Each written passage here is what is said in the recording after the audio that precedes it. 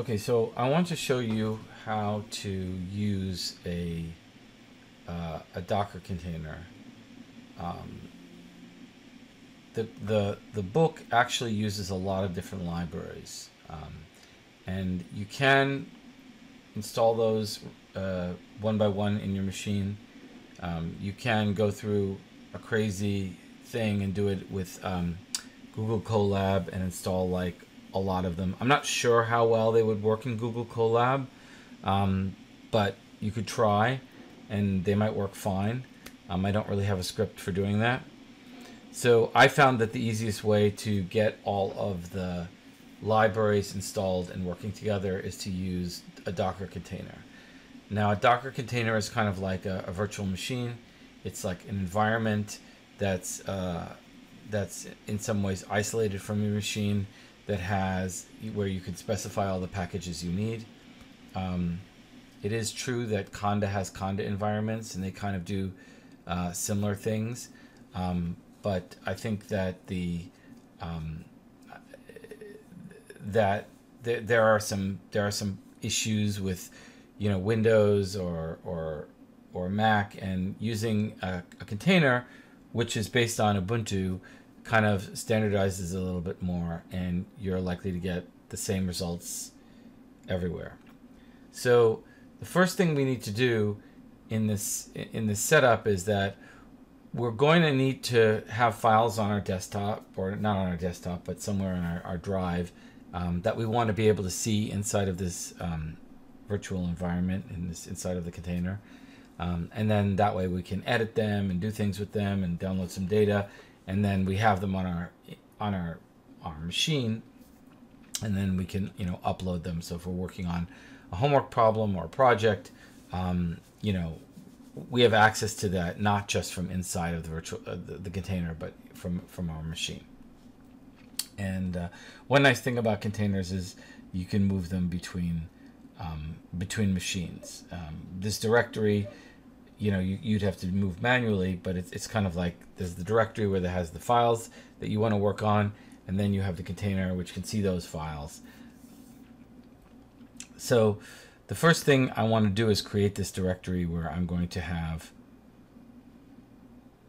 some files.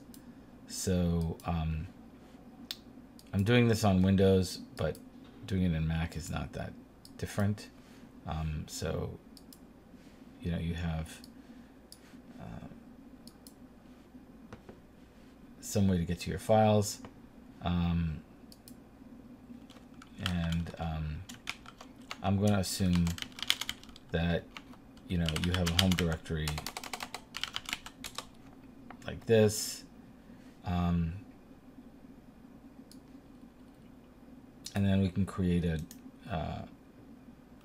new folder in here.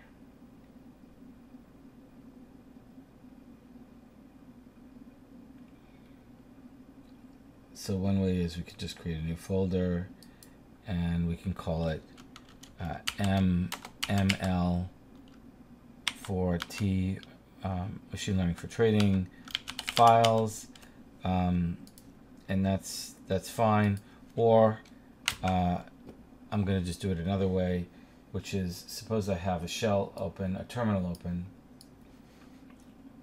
So this is Windows PowerShell, but Macintosh would have terminal, and then I can do MK, and I'm in the C drive, whatever my home directory is. I can do MK dir, and then ML4T files, and that you can see this down here. It made the directory as well. So either way would work. And then just thinking ahead, I'm going to want to have the repository from the book. So if you go to the book, or you just Google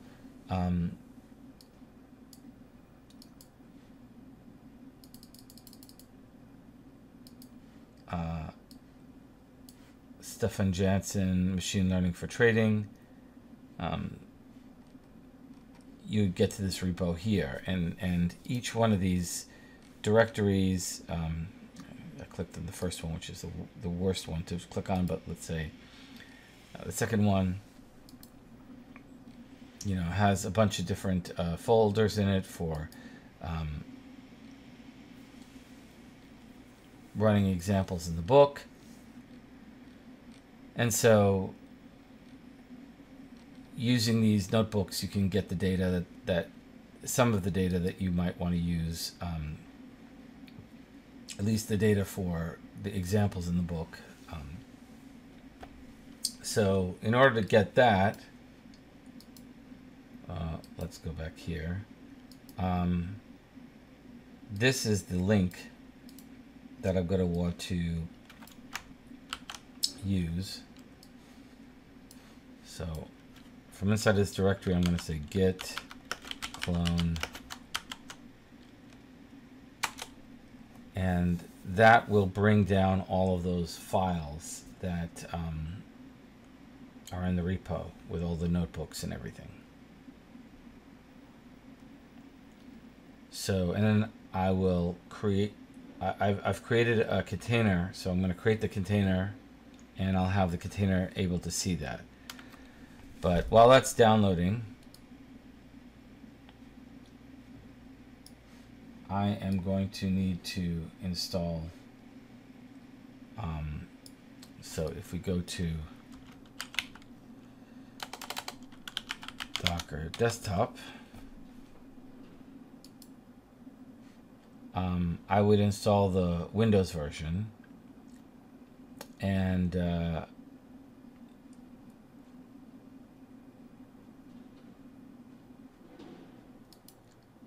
if we go to the download and install, so here's the instructions for Windows, and there's two different backends. I like the WSL2 backend, so there's some instructions on installing that, and you may have to install WSL2.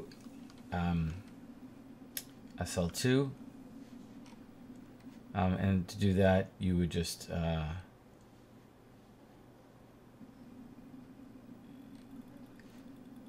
you can Google Windows Subsystem Linux to install,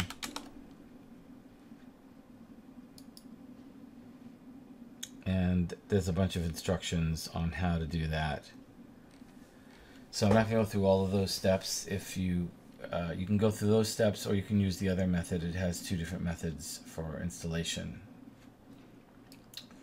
I've got this installed already, so once it's installed, you'll be able to take Docker Desktop on your Windows machine, or if it's a Macintosh, you will have that app, and you click on it, and this is what the desktop app looks like. So you might not have all these other, you might just be empty here. This is the image thing. There's no containers running at the moment. There's no volumes. So, and I don't use the dev environment, so. But this is what this looks like, and because it's installed, if I type docker.exe, in this case, help, you'll see that you get something, right? There is some Docker thing, and it has a help folder. So once I've got that, I'm going to just get out briefly from this directory that I'm in, and I am going to so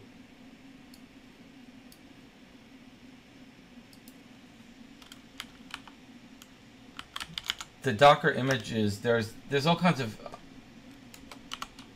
different Docker images that exist.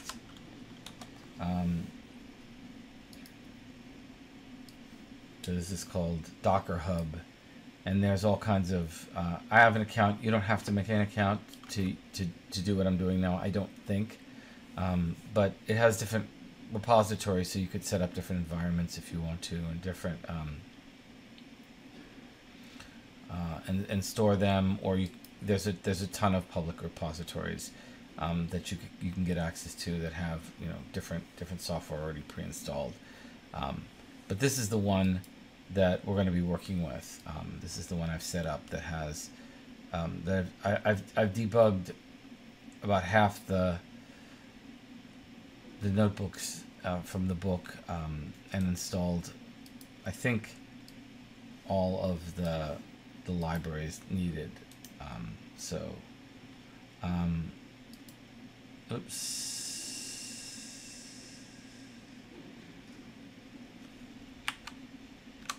Oops. What do I want to do? Okay, so in order to do this,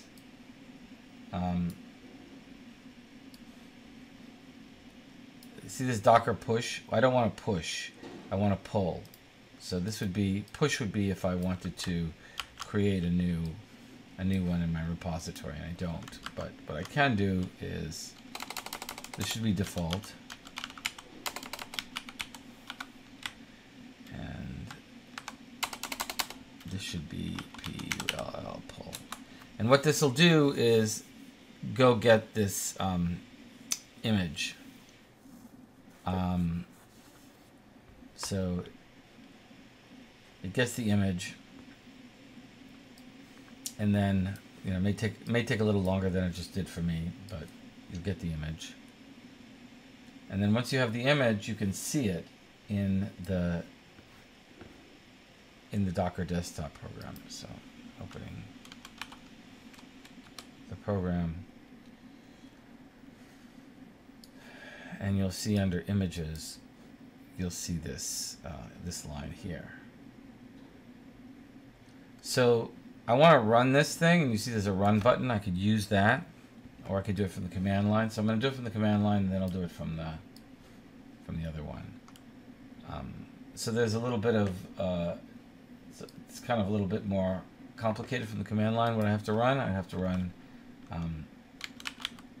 docker exe, sorry, and then run is the command, and then -it to keep it running, and then rms because I don't need the container afterwards, and then -v because I want to be able to see that directory I created. So users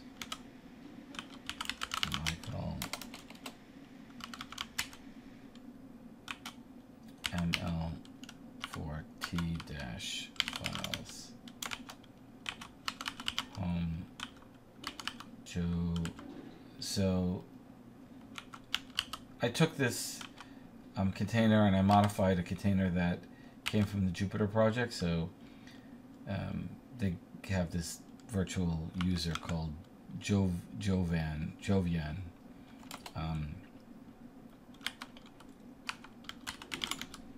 Okay, so this will set it up so that that's the directory that I will see it in, and I also want to be able to see it from my browser on my laptop. So, or not my laptop, on my machine here. So I need to expose the port, and then finally I need to get that name of that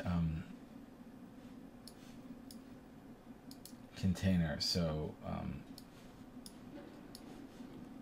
is this one here, and with a default tag. So I could copy that, I guess. No, I can't. Okay, so it's okay. I'll just type it.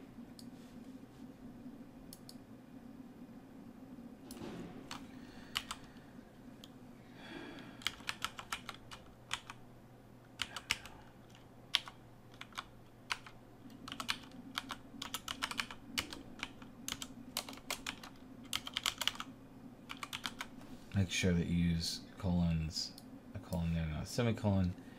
And then if I hit return here, you will see that I get this link here. And if I do control click, it will actually bring up my browser.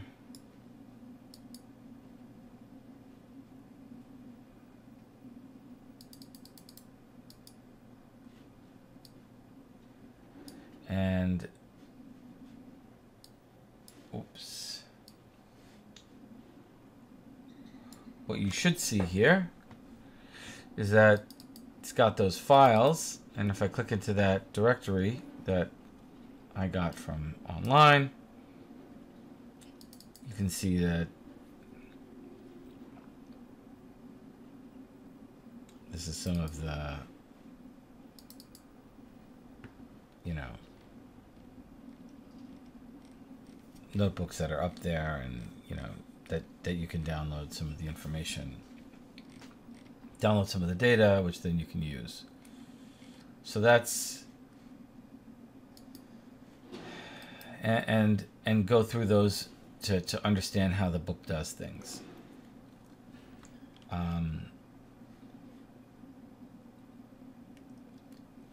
And if we want to create our own stuff,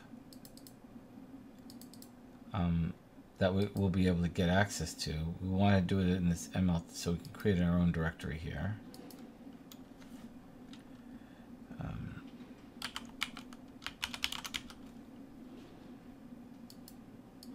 And then I can create a notebook. Let's see. Right click.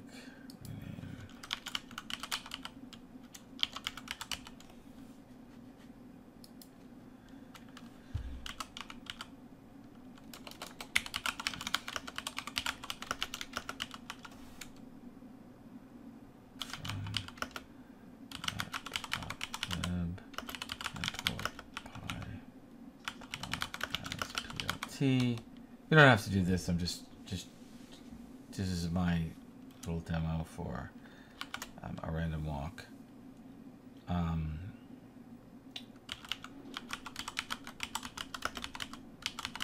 Just want to show you that, you know, you basically have a Jupyter Notebook, and you can access it and then create a Jupyter Notebook that you can get on your directory, but it has all the libraries. So, for example, let's see, x equals np.random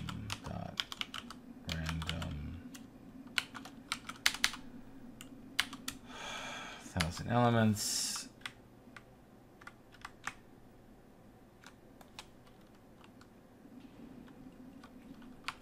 -0. That's because these numbers are from 0 to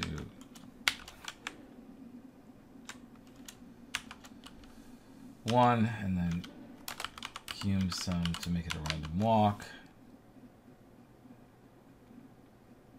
And then I can do a PLT plot.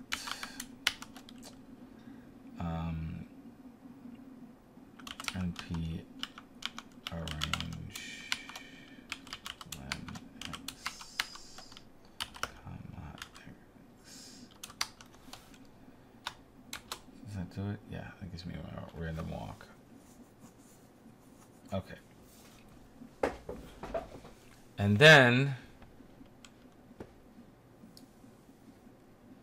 if we go to the File Explorer,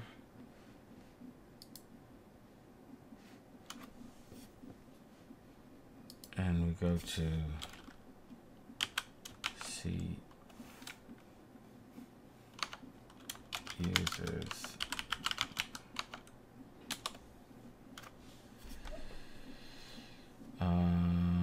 we go there, my files, and there's that random walk file. So, you know, we can work in here. It'll have all the libraries necessary, and then, you know, we still have access to the files just from our desktop, you know, from our file handler, and then we can upload them or whatever, do it wherever we want with them, and then we can shut it down. Control C. Now there's another way to do this, so I'll just show you the other way to run it once you've got it. So if I go to the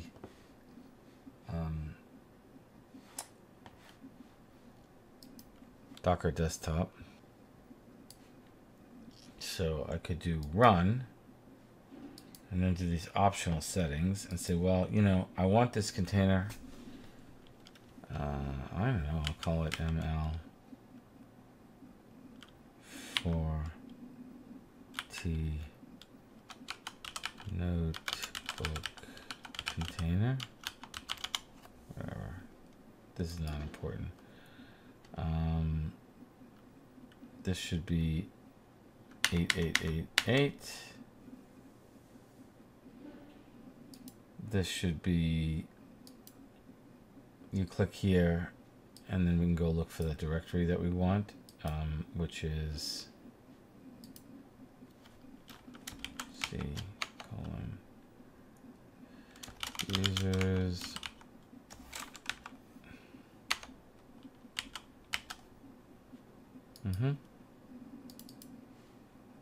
select folder. So that's there. And then inside the container, it'll just be called this part.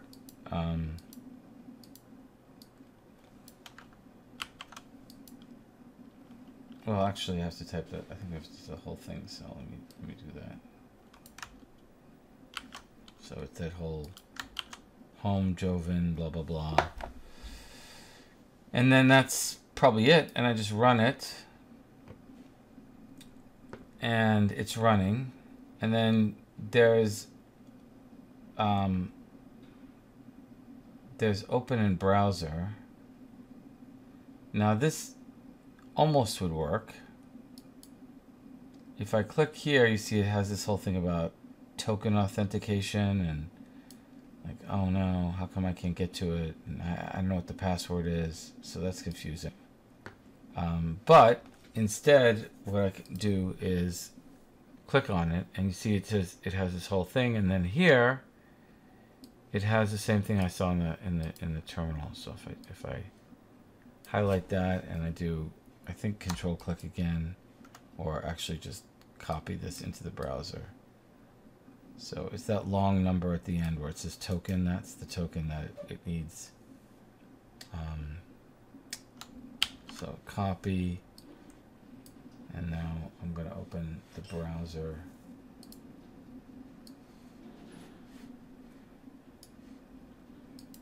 Just make sure it's big enough, yeah. And then put this in here. And then you'll see the Jupyter Lab come up. Okay, so now we can actually get working with this. So I think this video